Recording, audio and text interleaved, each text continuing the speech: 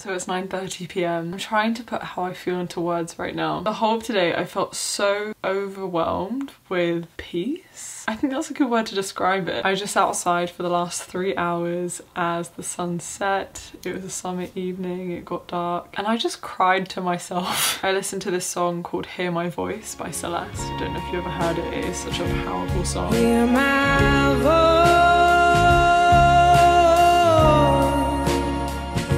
But it was the first time I've listened to it and I felt like I felt it, like every single note, like my body just in this song. And I just felt flooded with gratitude. I've had so many incredible opportunities in my life thus far. Tomorrow, a book that I have written is being published. Also, my hair is grim. It really needs a cut. It's getting knotty, it's getting frizzy, it's a mane. Tomorrow I'm gonna get this, whoa, hiked up. I want short, healthy curls of an author. See you tomorrow.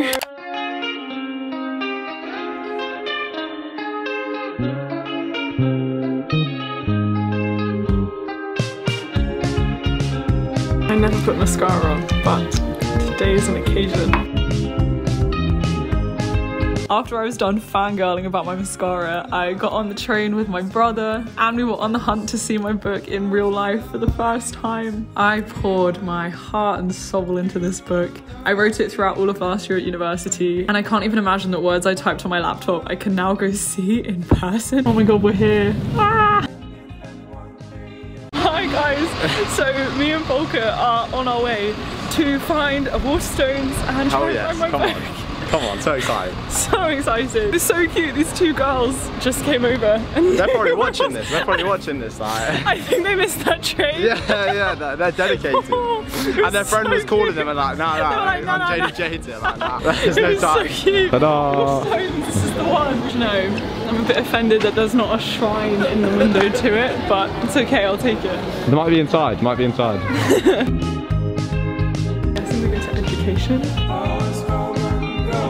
Got a bit of a treasure hunt going on. I know. Oh my god. Look who it is, the universe. I mean, if they have him, come on. Now that. No, that's sick. That's so sick. sick. What, do they just not have it? That's a joke. That's a joke. I think Jack Edwards came here and replaced your book with his.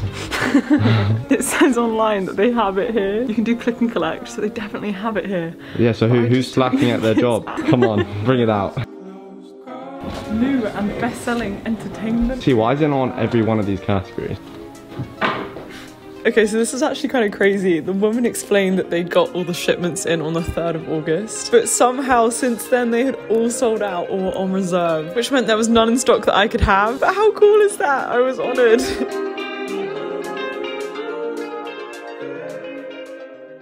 How's the day gone so far for you? Well, it's been pretty sick. Obviously we were like, well, where the hell is the book? But I mean, it was very sold out, so that's honestly sicker than us finding it. That's true. So massive W. Yeah, so they just get us better and better. And what are we doing right now?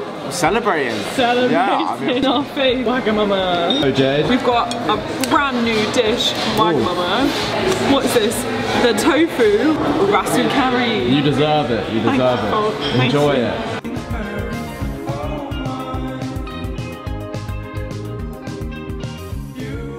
Mind the gap between the train and the platform.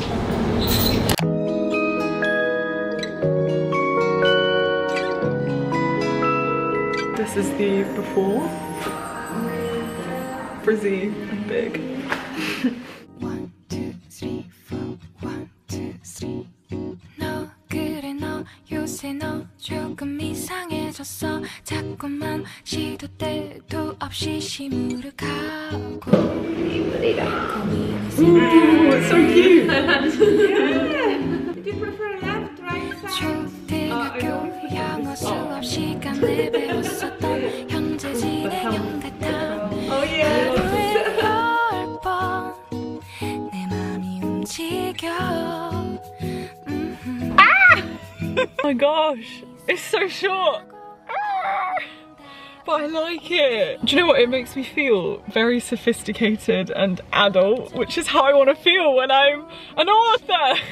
Also the difference it makes having people cut your hair who know curly hair. I just felt so safe with them. And the way she does my curls just feels so loving. I always travel just to come to Trepadora. I think they're wonderful. Okay, so plan. I'm gonna go pick up my brother and we're gonna go to WH Smith and try and find a WH Smith where the book is not sold out. Which, now that I'm saying it aloud, is the most luxury problem I think I've ever had. Ah, it's such a good day.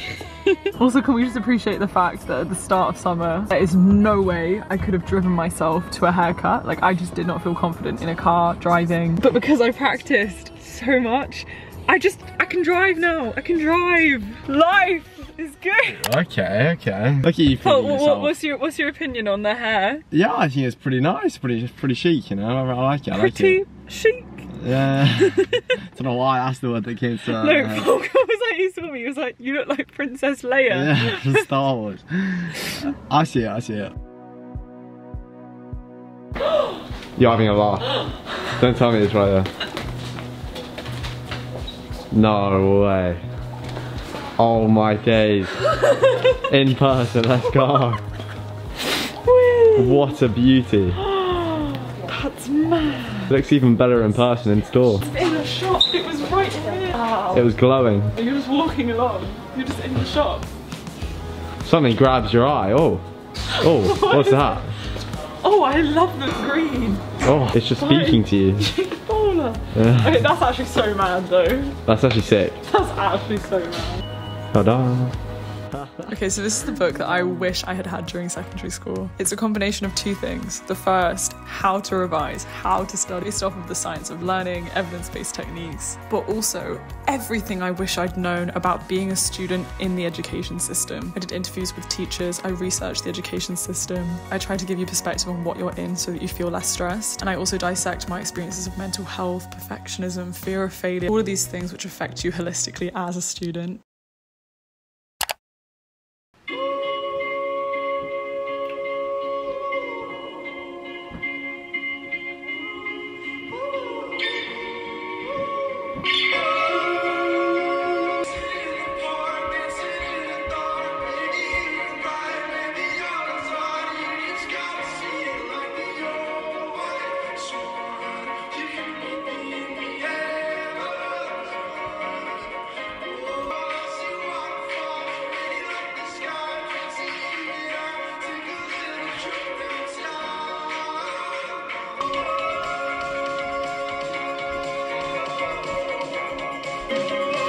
My hair's so short.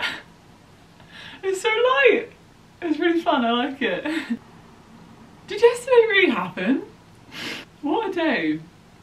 Today is very rainy. Classic UK. In the last week, I've been really craving spiritual yoga practice. Like, not just the kind of yoga where like you stretch, you get a bit flexible, whatever, and you call it a day. But the kind of practice that invites you to use your breath, pranayama, that connects you. So I'm gonna go do a quick yoga practice, and then today is a very exciting day.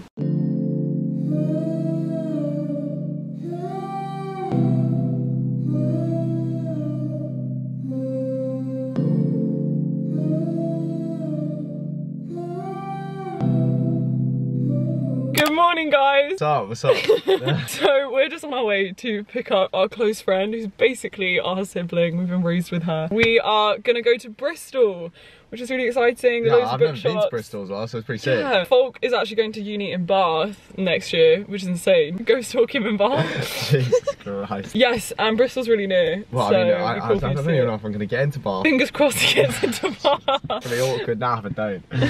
I'm a little bit nervous about driving 2 hours, but I feel like my whole summer of practicing driving has been leading up to today. It's all built up to this moment here, so don't crash. I have my pro navigator here.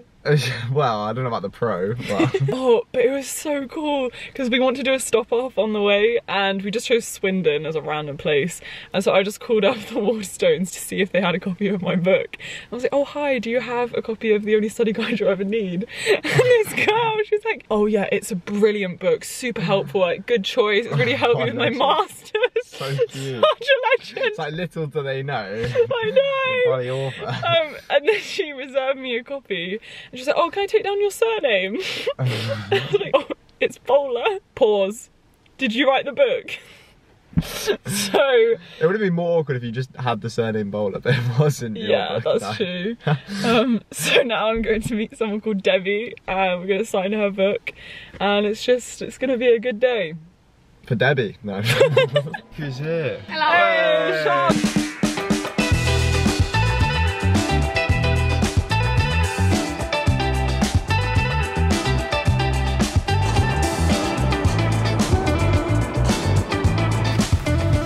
My heart rate is like boom, boom, boom, boom, boom.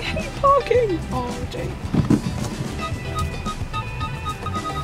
One more for safety. God. Guys, I can't even explain to you how stressful that was. Who knew that Swindon has a thing called a magic roundabout? Now, if you imagine a pentagon of a roundabout, but every point of the pentagon is a roundabout. So you're coming into it and you're like, oh my God, I've got to do a roundabout to get to the next roundabout, to get to the next roundabout, but you're also in a roundabout. Like, mind blown. That was terrifying. And then also just navigating the city, like, thank God I have my guides as my navigation. Couldn't do it alone. What does this say? Keep calm and carry on. Oh, well, we made it. Let's go find the book.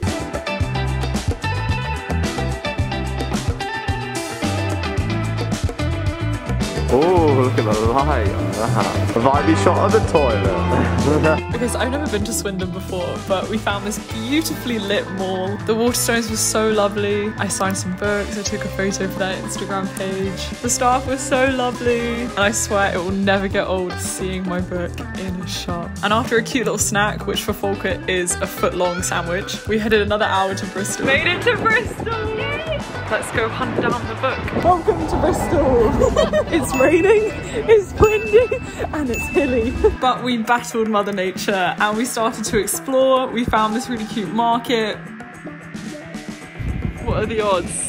It's in here. Alongside Amy Schumer. What women want men to know. I feel like I need to give it a read, honestly. I'm intrigued. Fun fact, I almost went to uni in Bristol. After my tragic Oxford rejection, it was my top choice on UCAS. Oh, Jade gave me the chips. Yeah! Wow.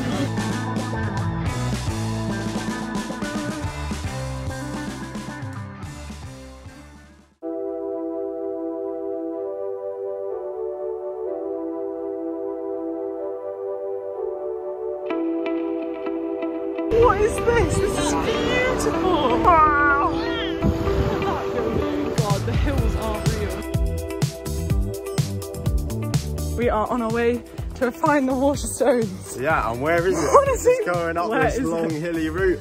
It's beautiful. Like, I fully support there being a Waterstones on this random road in the middle of the forest. Like, imagine just getting a book. I mean, sitting outside in the park and reading. Yeah, I'm very confused. We've just been walking up hills.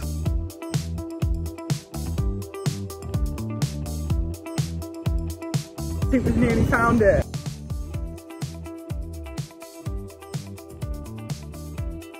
After doing our cute book things, we got scooters. I've only done this once, I did it in Berlin, but trust me, it is an adventure. You are dodging cars, but it was really fun, and we made it all the way to the iconic Clifton Bridge. I mean, look at this view. We admired the view, we battled the crazy wind, we opened our vegan banana bread, which we got earlier. It was a little bit destroyed, but still tasted amazing. And then we went all the way back to the docks. Obviously, I was driving, it was still early enough in the day, we're not gonna go hard on the drinks, guys. But we got some classy mocktails, and let me tell you, these were gorgeous. I think this was a raspberry mojito. We just had good chats, good celebrations. And I just feel so comfortable around these two. They're like friends, siblings. Down that lemonade. Bottoms up. Hey! But my brain instinctively thought it was some vodka, honestly. Life is just no stress. It was funny. Look at all the love locks. It also felt so full circle to be returning to a place like Bristol, because the last time I went here I felt very lost in life. I didn't know which uni I was going to go to, and now I'm returning feeling so grounded, so grateful for all the opportunities, and I just feel like I'm growing into myself. Yeah, it was a good day. Hi lovely friends. Firstly, I just watched back this vlog and it means so much to me. If you got to this point, thank you so much. Please give it a like, it would mean the world. And secondly, I just want to say a huge thank you for all the support on the book. I'm gonna overlay some of the messages I've received, but I've realised that what means so much more than seeing it in a bookshop, which is like, it's cool, is when people actually read it and find value in it. I didn't write this book for money. Quite honestly, you don't make that much money off of books. I can talk about that in another video, but it's definitely not for money. I wrote this because I wanted this book, and I really hope that I've done this subject justice. I've been so shocked by the warm response, and we even made it to number 51 on all books on Amazon, which is just, is mind-blowing to me. It's a childhood dream come true, you know? It also got to #1 bestseller in so many categories like education, book notes for young people, test prep for young people, self-help. I love self-help books. So truly, from the bottom of my heart, thank you for supporting the book so much. Thank you for being with me on my journey, and even you being here is what allowed me to do something like, you know, have a publisher and feel confident enough in my own perspectives to publish a book. So you mean a lot. I also hope you know that no dream that you have is too big. It sounds very cliche, but around the age of 16, I made something called an impossible list. It's a bit like a bucket list. I wrote down everything that I wanted to achieve in my life, and the idea is that as you tick them off, you iterate upon them. Like, oh, I want to run a 5K in my life, and then if you do that, you can tick it off and say, oh, I want to run a 10K in my life. My list was inspired by a guy called Thomas Frank on YouTube, and I created this before I even had a YouTube channel. I wrote things like, be on TV, reach 100,000 subscribers, skydive, bungee jump, solo travel, travel to Australia, you know? And one of the things on this list was to write a book, to publish the book, and to be able to walk into a shop and see that book in person. As of today, I have achieved that. So write yourself an impossible list. You don't know what you're capable of. You don't know where you could be in 5 years. You could have written a book too. You can have a YouTube channel too. You can go solo traveling too. You can travel. You can do whatever you want to, you know? Yeah, that's all. Okay. I love you guys.